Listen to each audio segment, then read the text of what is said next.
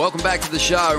We've got just over 26 minutes remaining in what will be an all-time heat between two classy goofy footers, J.Willcox, who got pretty close to cracking the code and getting himself to the top end of the Challenger Series last year, up against E.Geiselman, a competitor that's always been lauded for his approach, and many saying that this could be Evan's year.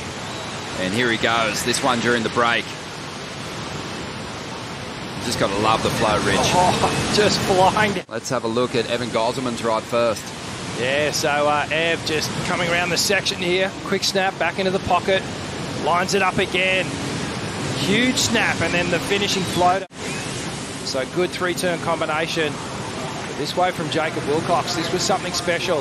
He really had to work down the line to get to the sections. And now he starts to wash off the speed. Bang, right up vertical, tight in the pocket. And again for a second time. Look at the spray coming off the board. Wow, and the third one. Just got better and better with each turn. And this ride just standing up through this inside part of the sandbar. And Jacob just so in control. Really deep on the bottom turn. Throws it up high. Love to see him get a similar size wave, because you know he's got that same electric backhand. And here it is on show for you. Love his low center of gravity. This guy, you know, he's so well rounded.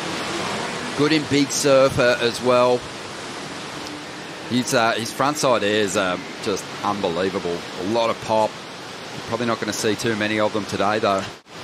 Strengths and throws some big power hits at J.Willcox here. Yeah, this one was a bit of a smaller wave, but beautiful surfing and really well-timed hits here.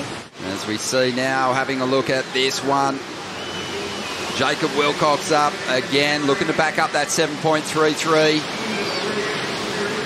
Nice transition off the bottom there into that pocket hit as he looks to build down the line now.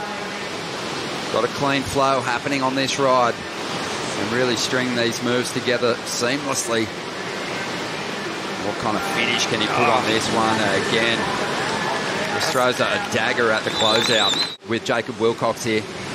Here's the replay of that last wave as we take it in from the Gold Coast flight cam. Great vision. Oh, look at these snaps. There is a difference here. Ev's a little quicker off the top.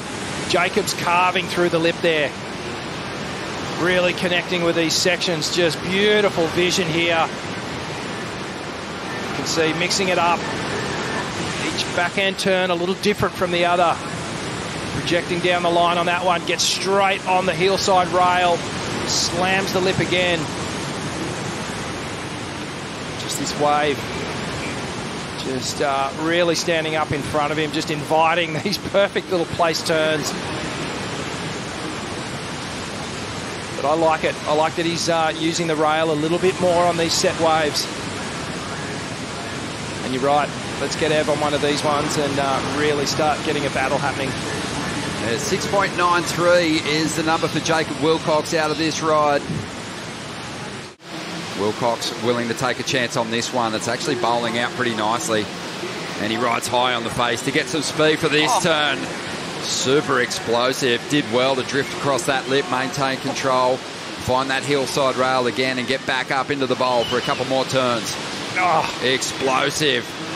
He's had some decent numbers already, but the judges have almost been asking him to give more. Those first couple of waves going, what have I got to do here to get into the excellent range? Flying down the line here and just does a full little lip grind. Whoa, that was fast. Just held onto it and then just does a check turn here and then squares up again. This one, back into the pocket, comes nice and high. Getting the board vertical on these hits. And then, yeah, just thought, I've done enough here. Didn't chase down that final little section, but that's critical. That is a really critical manoeuvre. Yeah, loved it. I feel like they're going to go high on this one.